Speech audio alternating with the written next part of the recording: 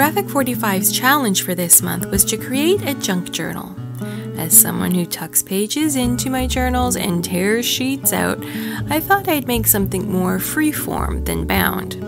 So I created a simple folder to hold all of my journaling bits. Here's how to make your own. First, grab some cardboard.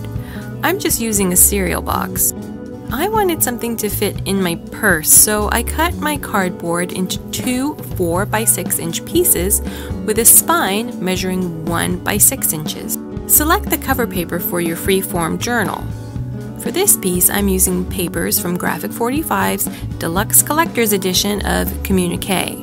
I want the cover paper to have a 3/4 inch border around the cardboard pieces. Apply some glue and then press into place.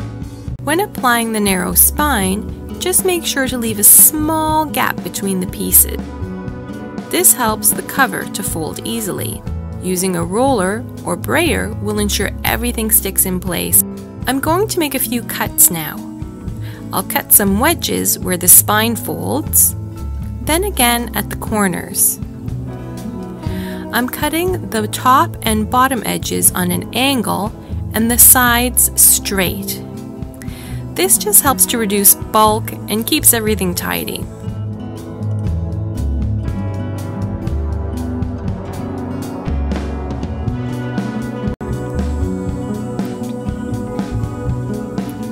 Glue and fold the top and bottom edges into place. Again, that roller tool is really useful and ensures that everything remains where it should.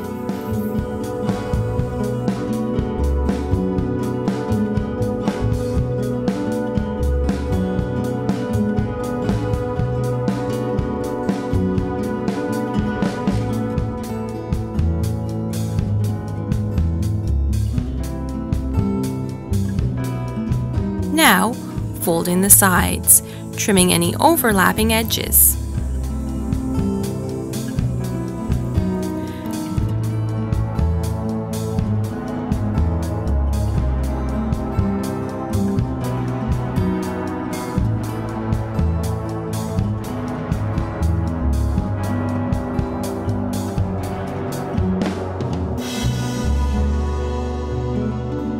Add some double-sided tape to a length of ribbon and attach to the cover like so.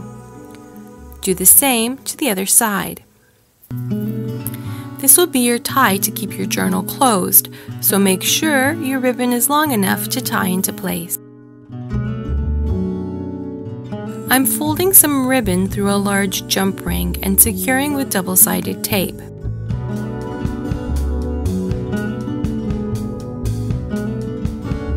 Add a drop of super glue to really make sure it's secure. I'm attaching these to the spine of my cover. I'll use them to add charms, tassels, and other decorative elements.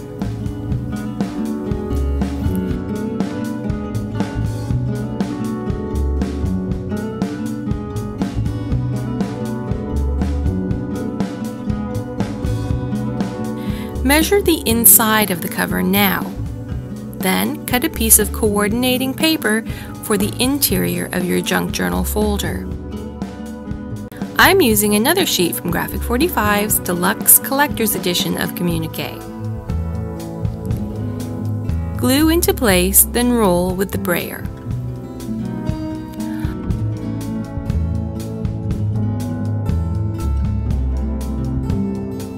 Fold the cover so that you can see where the fold line is. Then run a folding tool along the creases. And that's it! The very basic instructions for a cover for a freeform junk journal for peeps like me who like to add and subtract goodies and pages and keep our journals a forever work in progress. Make yours as big or small or wild or subdued as suits you. Tuck a notebook, papers, envelopes, photographs, and all sorts of papery goodness inside.